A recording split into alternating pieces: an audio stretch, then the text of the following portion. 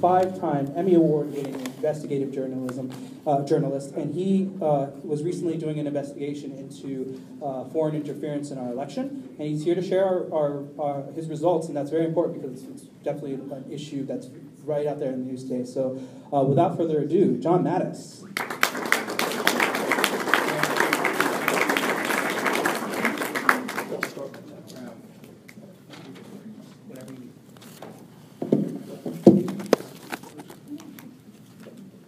Thank you all, everyone.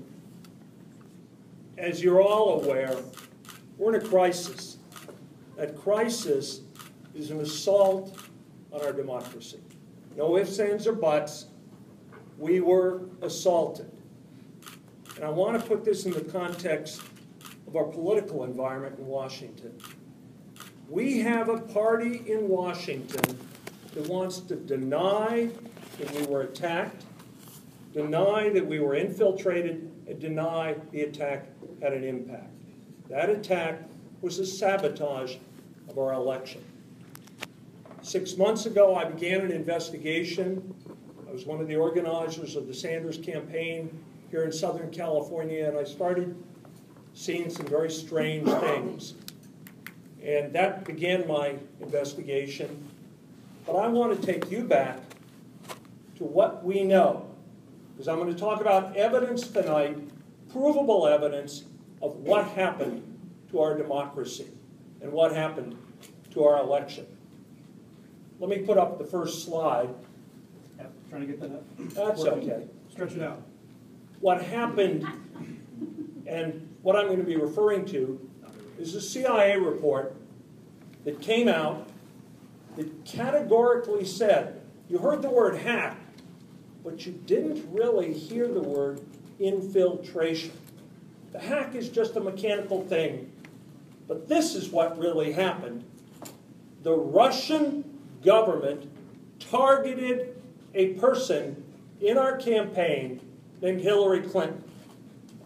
They sought, through use of social trolls, to weaponize information and to denigrate her, to tilt the election. That is a finding of 17 of our intelligence agencies here in our country. Now the question is, and you look at that and you go, what does that mean? How did they do it? And I began to ask myself that same question back in July. And I said to myself, what would be the perfect weapon to attack our democracy, to get to the voters that you want to peel away from the coalition that could have won our election? That was the Democratic coalition. Simple politics 101. After a primary, you get together, you have a coalition, and your numbers are there to win. Now, if you're an outside source and you want to peel away, you look for 13 million Bernie Sanders voters. What's the vehicle to use to find him? What's the weapon to use? If we could go to the next slide. It's the perfect weapon. It is an open platform for anyone to join, however many personalities you have. And in the Bernie Sanders campaign, we were an open community. We had 150 Facebook pages around the country, all of them with Bernie Sanders voters.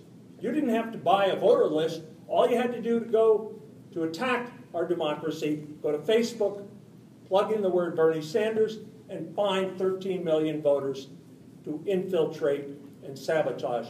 And that's exactly what they did. Now let's look at the next slide and the timeline.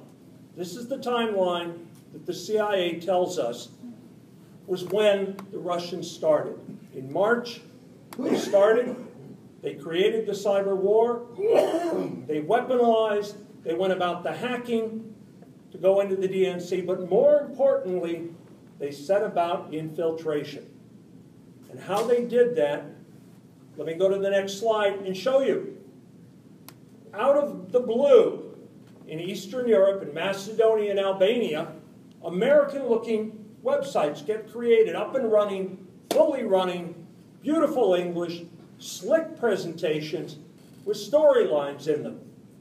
And you say, what are people in Macedonia and Albania doing, creating websites And is it a mere coincidence that they come 3 weeks after the order comes from the Kremlin that we are going to attack America? Those are the attackers. Those are the people that came into our country. And the question is, how did they do it? And what was the process? Well, if we could go to the next slide, jump forward to August. Here are the notes of a former spy from MI6 who reported in a private dossier in August that he was hearing Russians boasting, mind you, that they were going to peel away the Bernie Sanders voters, get them not to vote for Hillary, and they could win the election for their candidate. Now, this was written before anybody had talked about infiltration. This is a private memorandum, but this gentleman heard the Russians boasting that they had not only hacked the DNC, but they were starting a massive propaganda disinformation campaign, the same campaigns they've waged in the Ukraine, Sweden, and all over Eastern Europe. That campaign is the one that I stumbled into in August of 2016. If we could go to the next slide, I discovered a man named Oliver Mitoff. He was here in San Diego on a Bernie Sanders Facebook page, and I said, well, that's a strange name. Who is he?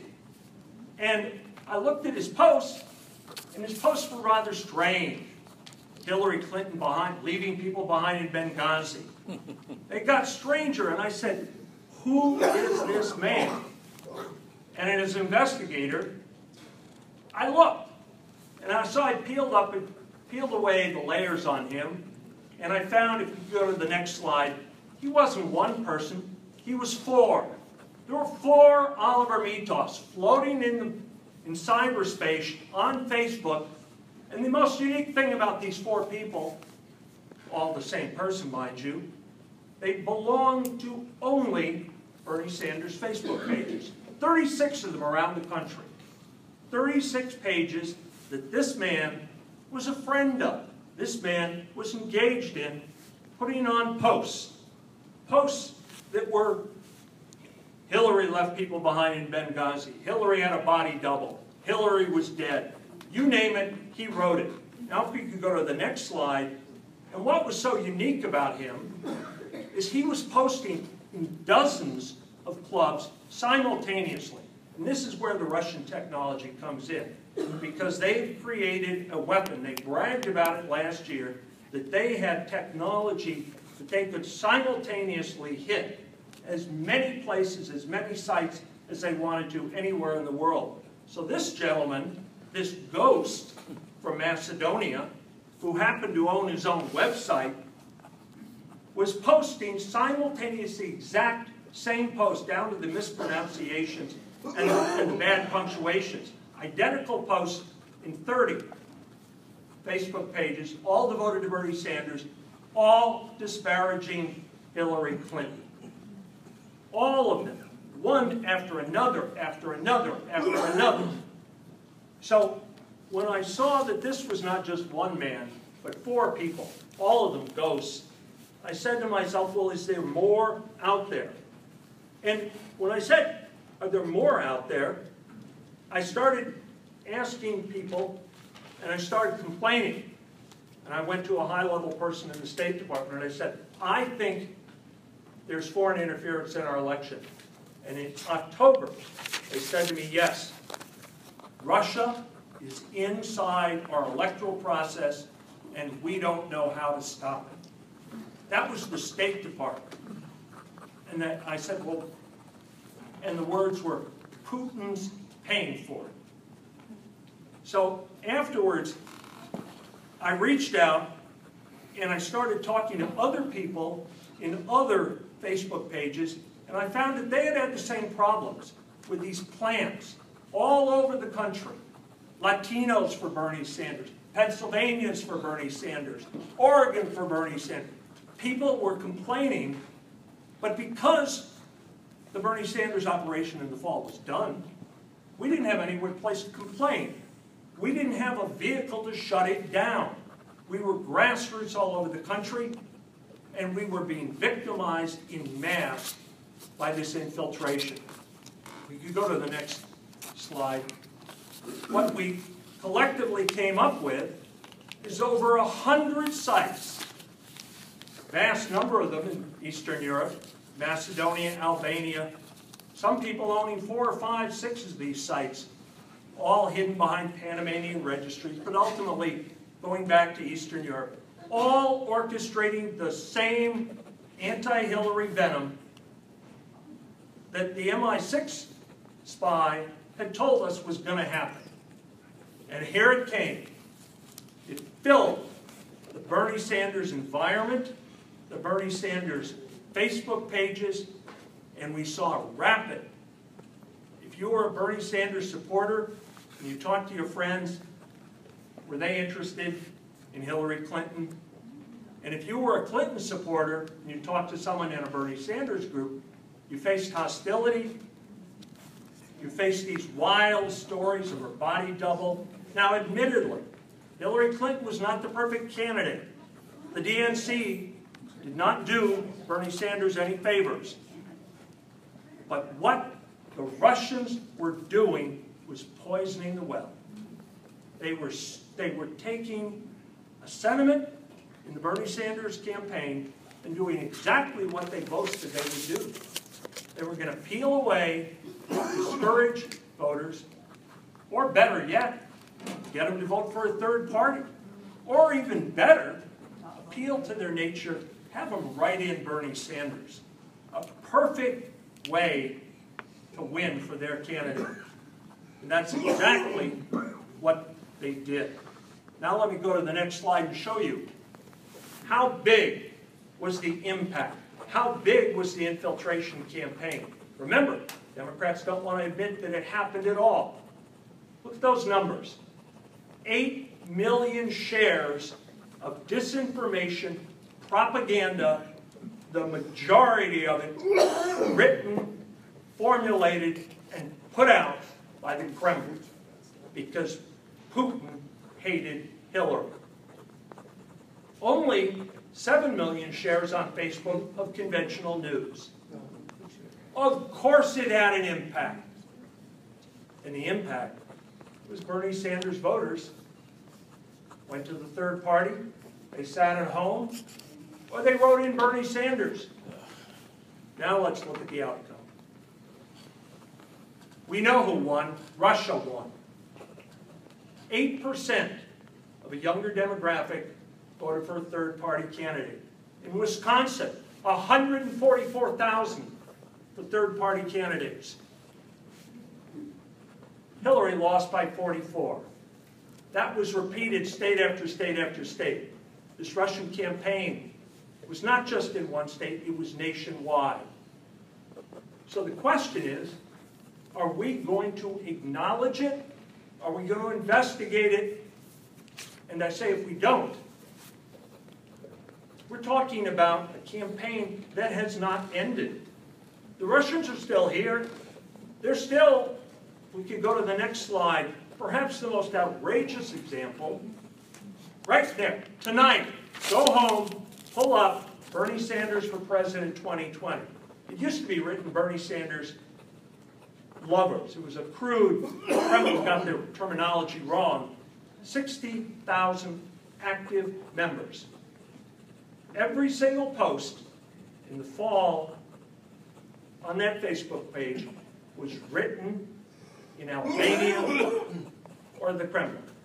Every single post followed by 60,000 good-natured Bernie supporters. Now, I outed this in Huffington Post. Rachel Maddow outed it, and if you go there tonight, there are going to be a huge number of people denying that the posts that sat there and poisoned the well all fall on a very legitimate-looking page were 100% generated by the Kremlin. Now, think about that. How bad were we played? How well were we duped? Just go to the page and see the people that want to deny that it happened. Think about the people that want to deny what Rachel Maddow broadcast the other night.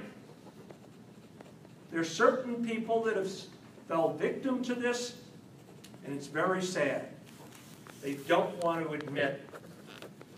We, collectively, Bernie Sanders, our organization, all of us, we don't want to admit it.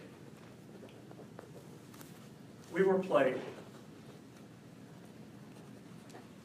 I don't know what to say other than that the Bernie Sanders grassroots organizers from around the country all did the best they could to fight this when they saw it in real time, to block it in real time, but they were more powerful than us, better organized than us, and certainly the Kremlin better funded than us. But right now, they've gotten away with it. Right now, they are still running this Facebook page right out of Albania. I've been working with Albanian investigative journalists and trying to get this person who runs this page, who claims to be a legitimate news site, who claims that he, in fact, supports Bernie Sanders. He claims to be headquartered in Burlington, but he's really in Albania. And then ask yourself, how could an Albanian who barely speaks English and can't write an English sentence create not only a Facebook page, but he run 4 websites in perfect English, bombarding us with anti-Hillary material, all fault? I say it's time for us to push back, demand a clean investigation, not tainted. And we have that power because we have the proof. We have the proof in any Bernie Sanders Facebook page. You can go and see the wild posts. And you look at the names, you look at the websites, and you'll see they track back to Eastern Europe. This is a campaign of subversion of American democracy. This is a campaign that succeeded. Republicans don't want to talk about the infiltration. There it is. The Republicans don't want to talk about the impact. We know it. We can see it in the people still inside the Bernie Sanders groups that want to not admit that it happened, not admit that there were Russian trolls and bots sitting on our Facebook pages. The impact was real. And it's up to us to demand collectively around the country that our representatives put down the partisanship, demand that a special prosecutor be brought in. The Republicans are hiding. My investigation continues. We can push back. We will push back. It's too important not to.